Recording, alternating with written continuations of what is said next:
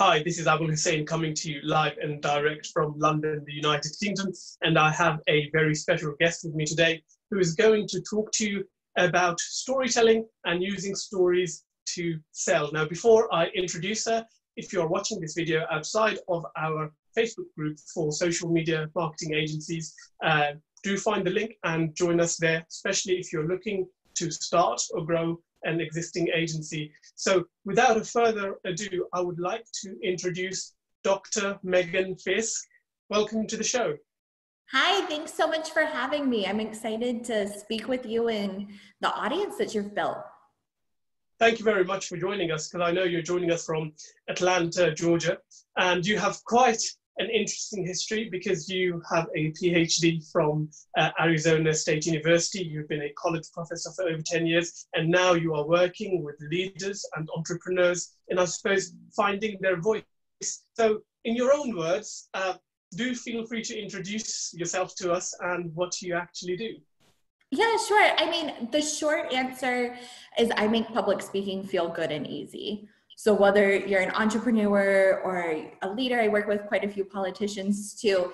Like, public speaking shouldn't be something that we're so afraid of. Like, it's just having a conversation. And I know now that we've moved virtually for so many things, there's all this other like public speaking anxiety that's come up for folks. And right now I'm speaking into the abyss of my room. And so it gets awkward. But in terms of my background, yeah, I was a college professor at Arizona State University, and that's where I did my PhD in organizational communication. I spent the first half really studying how societies fall apart and doing some counterterrorism research, and then really switched gears and was like, well, how do we prevent that from happening? How do we build societies up in communication? Finding communion with one another, that's like the root of the word communication, is really how we do that. And so I am so privileged to have the job that I have, and I love learning new things. So I get to learn something new from every person I talk to. I'm always like, I still get paid for learning. That's what being an academic is. So it's really great. Being an entrepreneur definitely comes with a whole different set of challenges than being an academic does, but I'm loving it. So. Yeah, that's great. And obviously you've got a program where you're talking about using stories to sell, which is launching very soon because of the free Facebook challenge. So talk about storytelling and why is it so important in communicating and getting our message across to our audience? Yeah, I mean, stories are fundamentally human, right? There's a scholar named Kenneth Burke that talks about us as homo narrans, like storytelling animals. It's how our societies are constructed. We've reinforced our culture through storytelling, but I'll be less academic. Stories are what sells you, right? Like, when you're looking at thousands of people that do similar things to you, your competitive advantage is really you, right? We all have these stories, and what makes us likable, what builds our trust, what gets people to know us, that trust factor that everyone talks about, that is rooted really in storytelling and being open to share like who we are. So in terms of why stories are so important, I've become like obsessed with puzzles since I've been home so much, like everyone else. Do you like puzzles? Oh yeah, absolutely. Yeah. And so I look at stories like individual puzzle pieces for putting together our speeches. So where a lot of my clients is identifying the 8 to 10 stories that tell not only like your story as an entrepreneur, but also your clients. Like, where are they starting? What journey are they going on? And that you're helping them. Like, what's that transformation journey? What are some of these other supporting examples that we can put as stories? And once you construct those pieces, that's when the real fun starts, because you can do interviews like this and always have something to talk about. Mm-hmm. Some story piece, and you get to arrange them in different orders and that sort of thing. So I love looking at it like a puzzle, and of course a speech is always going to have an introduction, body, and conclusion. So it's just one big puzzle. And once you construct the pieces, it becomes so much easier, right? I'm all about making public easy. So it's not like every day you have to reinvent the wheel.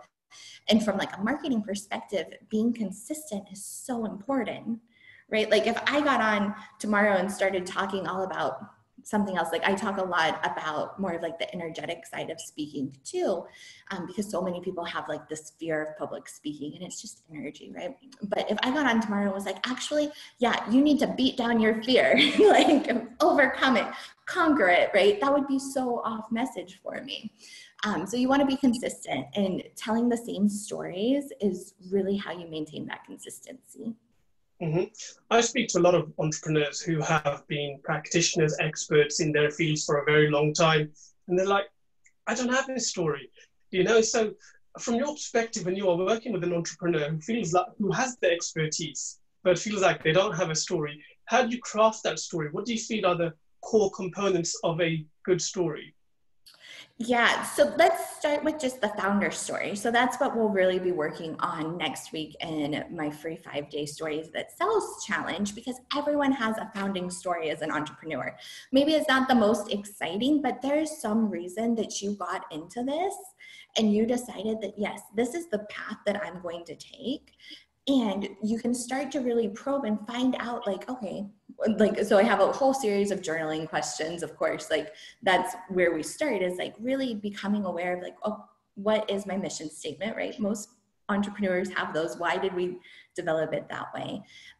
And then it's really fun to begin in the middle of the story instead of like at the beginning, right? So instead of, well, one day, we'll use Mark Zuckerberg, I was sitting in my college room thinking blah, blah, blah, right? It's much more fun to think about, okay, when was it that was really hard and you almost quit building your company, right? And you start there, and then you kind of do that rewind with your story, and then you give that trajectory, that success story.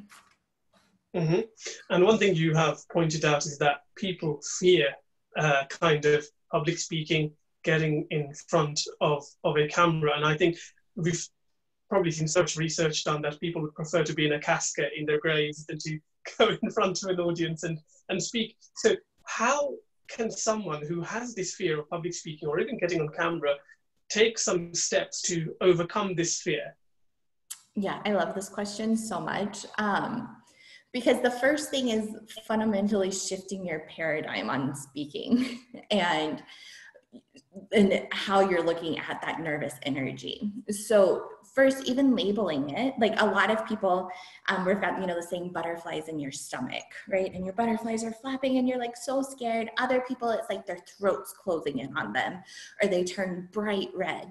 Our bodies do have this physical response. And the thing is like, especially the butterflies in the stomach feeling, that's extra energy your body's using and like producing to help you speak better. When it comes to being red-faced and like your throat shrinking in, those are some other issues that we can talk about. But like the most common one is this butterflies in your stomach feeling, and we're labeling that as negative. And so instead I talk a lot about how we can make friends with that fear and be like, oh, it's okay. Like, remember, we're spoken before, no one laughed at us, we still made a sale, it wasn't the end of the world. Right? So drawing on our past experience to talk our fear down some, and then using it to connect with our audience, to be like, oh, I'm still passionate and excited about this. I talk a lot about like flow state. Like the best speakers are really speaking from flow state, where time stands still and you're drawing in every one of their words, and time standing still for them is the speaker. I don't know if you've ever experienced it, but sometimes when you're speaking, it's like time literally is dead still. Do you have that experience? Mm-hmm. Yeah. Yeah. Right. And it's a practice. So for me, for flow state, the first time I experienced it, I did dance all through growing up and was on like our high school dance team, very American. And I would lose myself dancing, right? Like it was just something where I was so absorbed in it. And I would also get super nervous before like a halftime performance. But then eventually I lost that like nervousness feeling. And like in retrospect, I know that was losing passion for dancing, right? Like my life had gone in other directions. It just wasn't part of my identity anymore. And so I think by reframing the nervousness, we're able to look at it as like, no, this is actually just passion. This is like extra creativity. Elizabeth Gilbert says fear and creativity are conjoined twins. You can't have one without the other. And I so agree. And so if we're looking then at our nervous energy, it's just creative energy that we can use to connect more with our audience, that paradigm shift is going to pay you dividends, right? Like the more that you can tell yourself that like, no, I'm just here to have a good time and to be creative and to really share with the audience what they need to know, the more fun public speaking is going to be. Yeah, I know some speakers, before they go on stage or before they go on camera, they get in state, right? They'll have some sort of a ritual. Do you have a ritual, or have you worked on rituals with others? Yeah, I do. I talk about pre-speaking rituals all the time. So much of it is mindset, and it's like building in that belief. So I'm a big meditation practitioner, and visualization of like visualizing what your performance is actually going to be like. So let's say you're giving a TED Talk. If you can actually go into that space and see what it's like a couple weeks before and make that mental image, and then every day practice, like do that visualization where you're sitting here, your eyes are closed, you're imagining yourself on stage, then when it gets to be that actual day of the speech, you're able to have already built that muscle memory in your brain. So my pre-speaking ritual happens far before the actual moment. And then of course doing just some vocal warm-ups before you go out. And then I usually there's one song that I really like before I do like a Facebook Live. I played it before this interview. It's like a really yoga hippie song, but it like centers me, and it's like what I practice with meditation too. So there's something to like that repetition and making sure that your brain is like, really you're changing the neural network in your brain to make public speaking easy. And you touched upon reframing your thoughts, which is an NLP technique.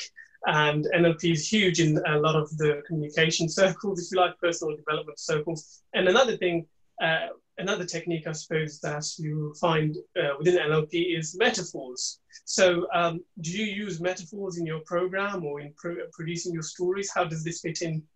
Yeah, so metaphors are such a fun rhetorical device. When it comes to like the NLP world, I had never heard of them. Like did all of my PhD, like had no idea that was a thing until I started my speech coaching business, and I'd see like the hashtag around and I was like, these guys might be onto something. It's kind of like, like I think it's really creative and cool, but I don't know much about NLP and, cool business model too.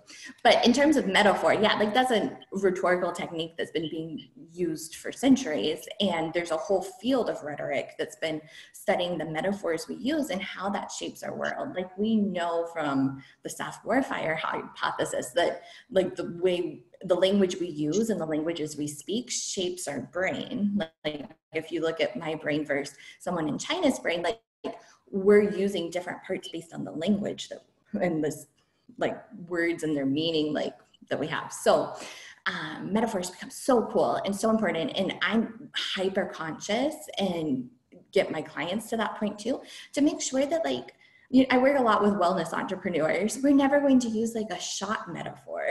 Like we don't shoot things. I'm not going to shoot you an email. Like that's not a phrase that would come out of our mouth. So.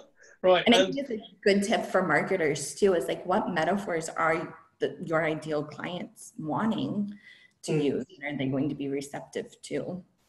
Yeah, absolutely.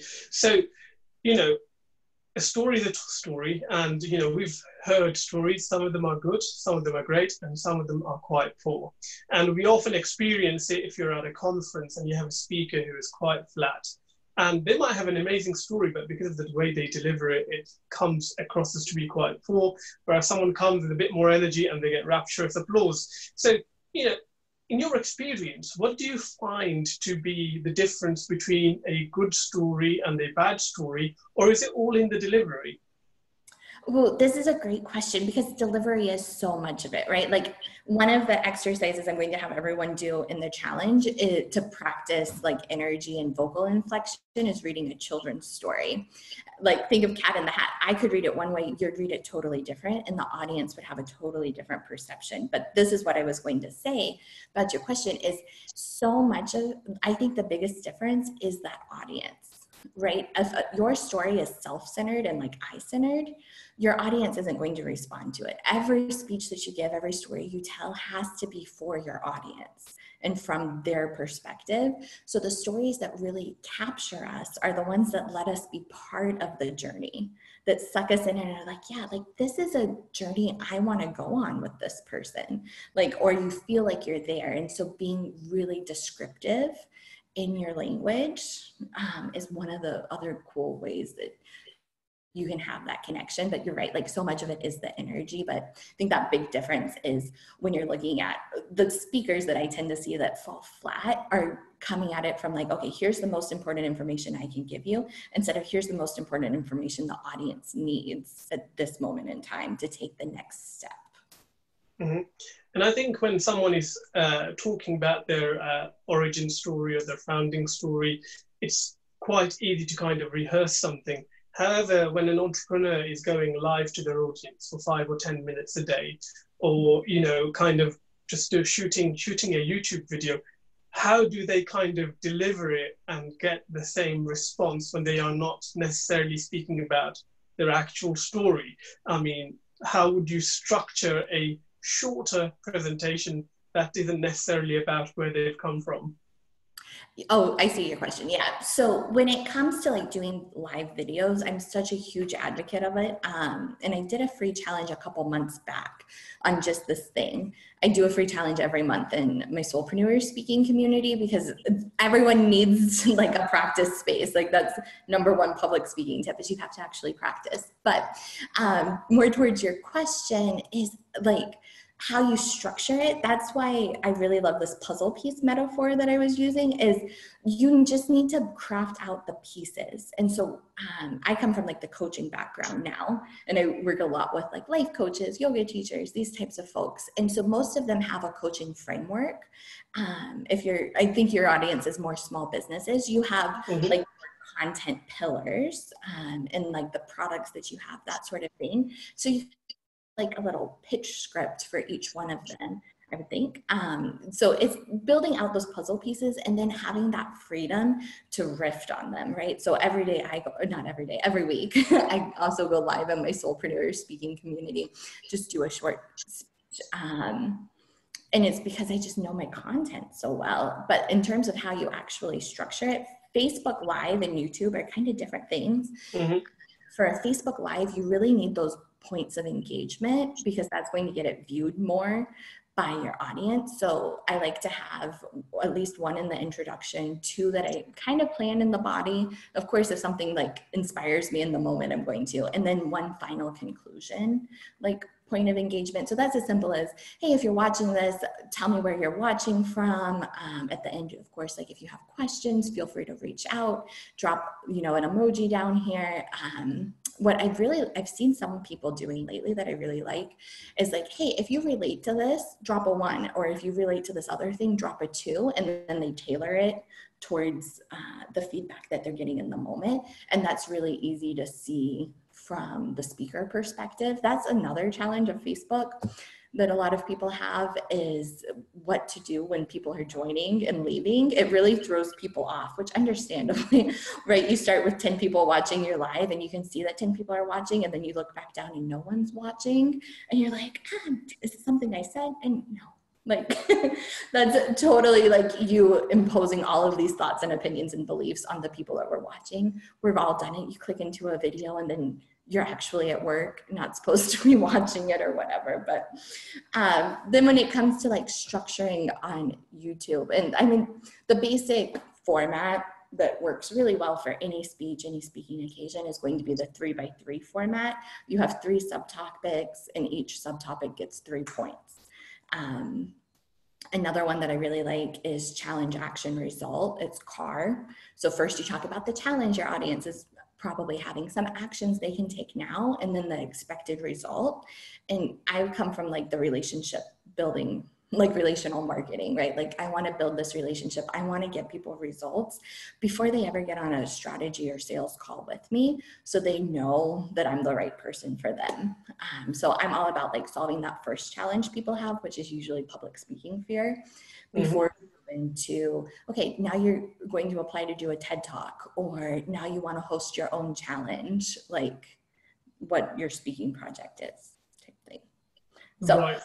roundabout answer, but hopefully that has some tips. No, that's a great answer, and you did end up on giving a couple of examples with challenge, action, result, which someone can take away and actually apply, and I can see how that framework would work. Now, when it comes to storytelling or writing some sort of story, you know, some members of the audience who are watching this would be familiar with the story brand framework or with the hero's journey, etc. Do you use your own framework to craft a story, or do you take a bespoke approach with every client? Yeah, I mean, here's the hero's journey, the story brand, like information is all readily available online, right? The magic that comes is in the practicing. So I just do a really easy 3-part, like you have a beginning, middle, and end. You want to have that rising action to the middle. That's like the climax of it. You want to identify the characters in the story. I see that go wrong for a lot of people as they bring in way too many characters, or like they go too far on the descriptive side, and you can get so granular with storytelling or keep it big picture. So I do tailor it towards like where the client's at, but I think the fun of it is to go with what's natural for you and not to overthink it, right? Because I know there's like you can totally overthink it, or go with someone that is like a storytelling coach that's going to go in and be like, okay, here's each piece that you need. And there is value in that for sure, but I'm more macro level, like let's get these 8 to 10 stories figured out, what these puzzle pieces are going to be, and then you naturally refine them the more that you're speaking about them, and you see what's landing with the audience and what's not.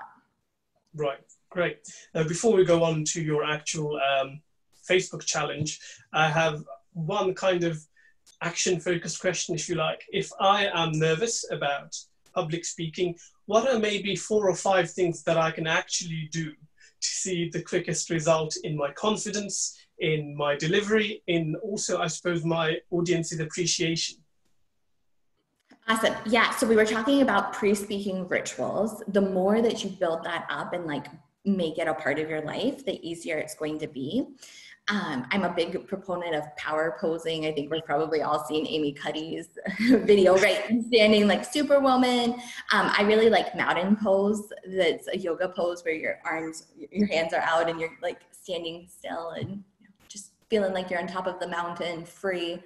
Another one that I think is often is actually having a post-speaking ritual. So what I mean by this is, once we get off of here, I'm going to put on, I've been a big Lizzo fan lately, so probably one of her songs, and like dance around and be like, that was the most exciting thing I've ever done and was so much fun. And I absolutely loved it, because it goes back into reprogramming our brains so much. So many of my clients are like, well, I get off my live and then I sit there and I think about how terrible it was, or I watch it back right away and start nitpicking away at things. And really the power of celebration, like making it be like, yeah, no, this was awesome. Like, I love this feeling. It was so great. We'll go towards building that skill. And like, that would be the 4th one, is you just really have to practice. So I know Toastmasters has moved online now. Toastmasters is just very dependent on the location, which I think is cool now that it's online. I also host like a Soul Speakers Academy, where you can practice the 5 speeches every entrepreneur needs to succeed.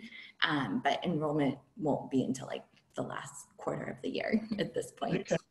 But looking for these opportunities to practice speaking, when someone invites you like this to come and chit chat with them, take them up on it and just roll with the punches, right? Then it's still a challenge, and it's still like this big mindset block. I've got one client that had been thinking about doing online videos for 3 years before she did my free challenge back in like February. And it was like, we were talking about reframing overcoming fear into like making friends with it, was a big shift for her. And just knowing that you can't do it wrong. Like, the only way you fail is by not trying, right? Perfect. So you've got this free challenge launching on Facebook next week called Stories That Sell. Final question to you. Do you want to just run through the program, how many days it's going to go on for, what the actual content is going to be, and what I suppose your participants can hope to get out of it? Yeah, that'd be so great. Thanks for the opportunity. So it's a 5-day free challenge. I think it's at 1 p.m. Eastern time, so a little earlier than this one. And it's a 20 to 30-minute training every day, where then I give you an action step to take, where you come on live in the group and share part of your speech. So like the first day, of course, we'll start with introductions. And like I said earlier, this time around, I'm really framing it around the founder story. So even if you don't have any clients yet, or you're not quite sure what your customer journey is going to be, you have something to talk about in the challenge. And then I use my coaching framework each of the days after that. So my framework is SOUL, which is really friending public speaking fear. We'll talk through, do some more exercises like we've talked about today. Then I talk about strategy.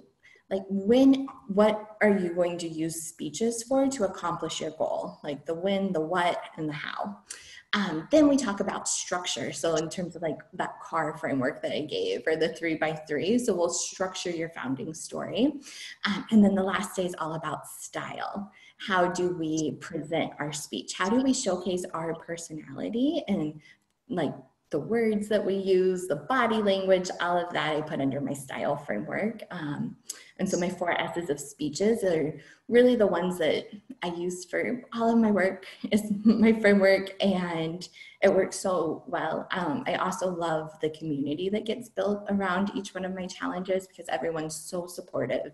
And it's a lot of people that have either gone live once or twice and didn't really see any results, or they've always wanted to, but they've never had like the encouragement to do it or that sort of thing. So it's very supportive, and I'd love to have as many people that feel like they want to do it come on in. Awesome. I am looking forward to it.